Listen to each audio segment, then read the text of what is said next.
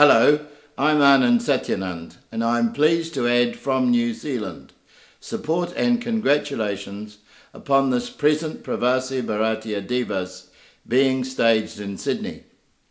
The world population of people of Indian origin outside of India is more than 25 million.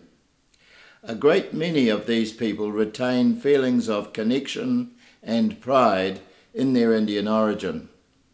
To meet this, the Pravasi Bharatiya initiative of the Government of India has now for 10 years supported annual events in Indian cities.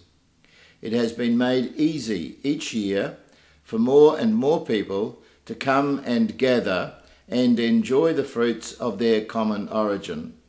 This has been expressed in music, dance and food, and in absorbing experiences of the modern day India.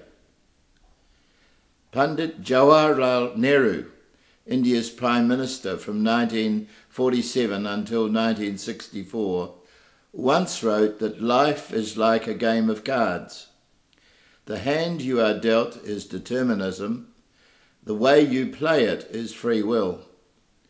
That seems an apt way to describe this policy of India reaching out to those with whom it is connected by blood and by sentiment.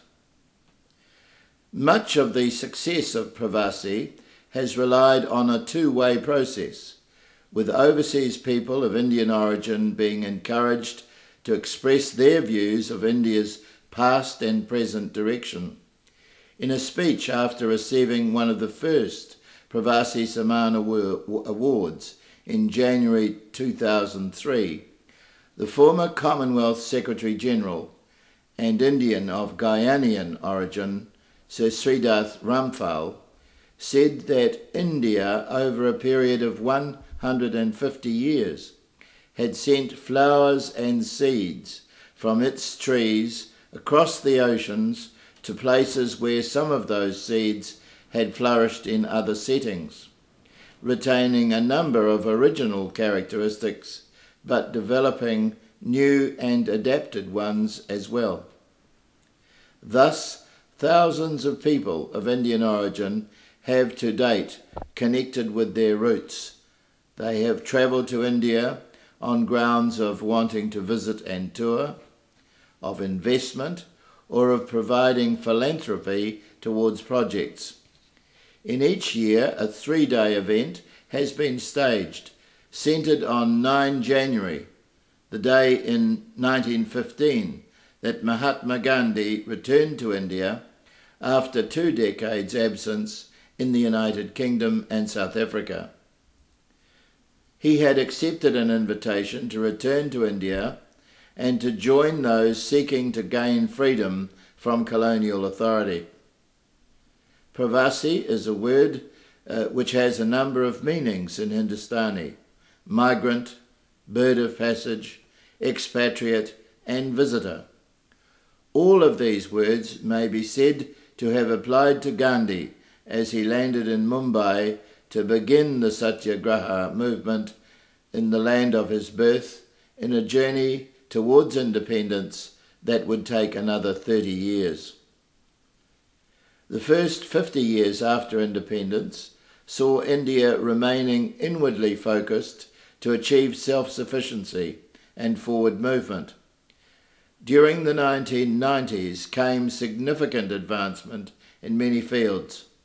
This was so particularly in agriculture, but also in manufacturing, and led to a turnaround in financial fortunes, unleashing a new confidence that caused political leaders to look outwards and seek advantage from connecting with overseas trends in many areas.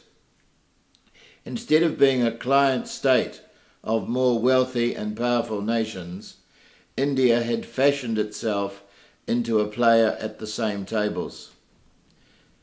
The success of PBDs in India has been followed by repeating them in recent times in cities like Vancouver, Cape Town and Singapore.